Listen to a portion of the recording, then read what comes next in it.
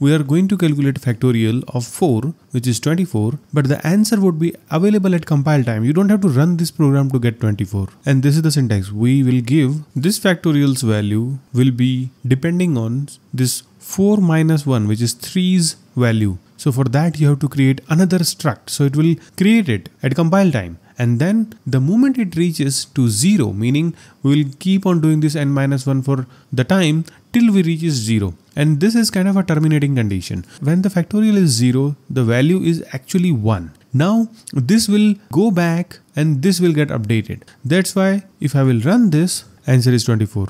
And with the help of Godboard, we can verify that this 24 is available at compile time only. If I will change this 4 to let's say 5, then this number will change. See, now it is 120. So this is template metaprogramming. You are watching CPP Nuts video series. For more videos like this, do consider subscribing, and I'll see you in the next videos, guys. Bye bye, take care.